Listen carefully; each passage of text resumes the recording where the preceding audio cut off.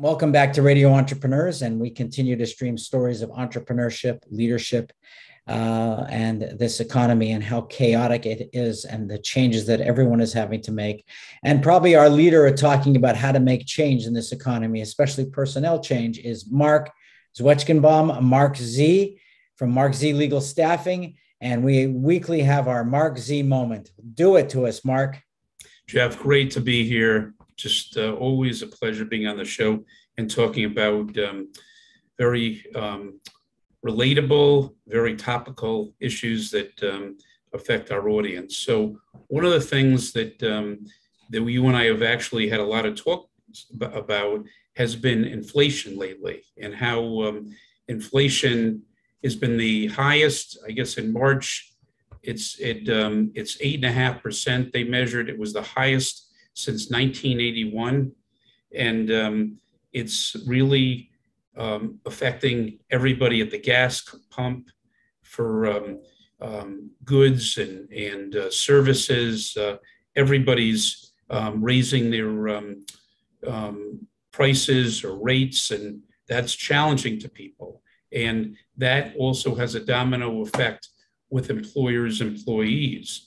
And what I wanted to point out, it's already being challenged because of it's already being a challenge in the market to retain employees. It's already being a challenge to try to come up with new ways to hire people, at the same time being fair internally to your employees, and also employers finding new ways to grow with the shortage of employment. Now you have inflation, and you have employees that are going to continue to have some challenges, and that's built into all the other points we've talked about. So there's some articles that I've read, and particularly in the Human Resources Executive, that had some really good points that employers should keep their eye on the ball in terms of one thing that worked in the pandemic was a hybrid schedule.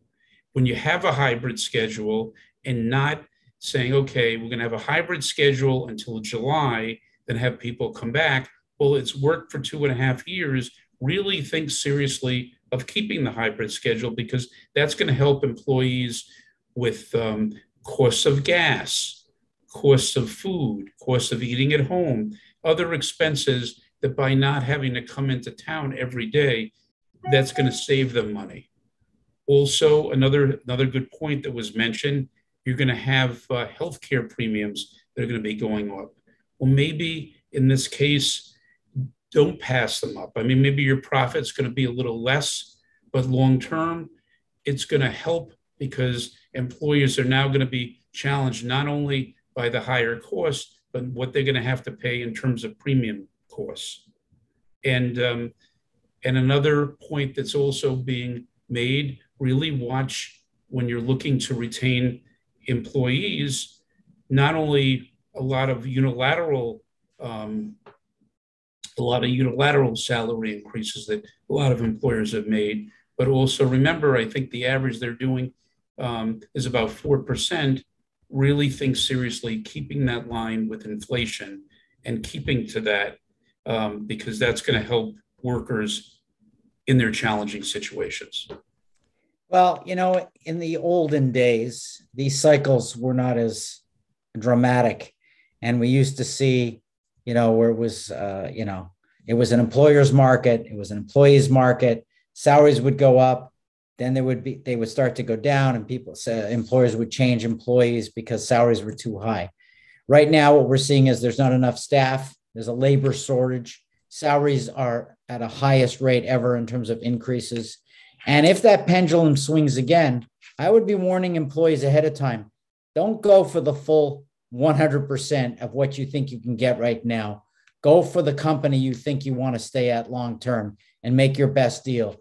Because if you really extract the highest salary you can get right now, I'd be worried in the next year, year and a half, that you might be on their target list when salaries come down again.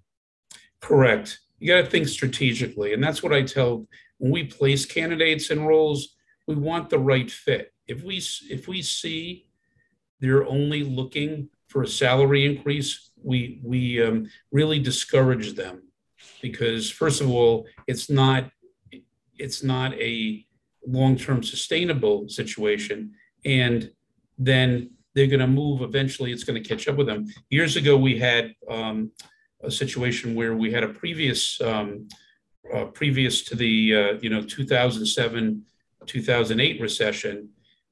We had a situation where we had an attorney who actually was a very close friend of my brother's, who had gone to some major law school, major undergrad, top attorney, but he was recruited every year and a half to 2 years, and promised and got salary increases of $25,000, $30,000.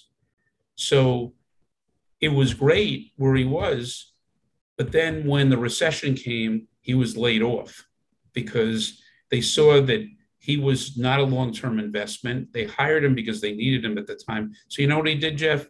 He took my advice. He did some contract work. He proved himself with a company, with a firm, and they hired him ultimately, and he's still there. He's now partner of the firm. Lessons learned. Well, I think that's what you're totally right about. Keep the long view. There's no Correct. doubt about it. I really appreciate my weekly Marc Z moment, my dose of Marc Z.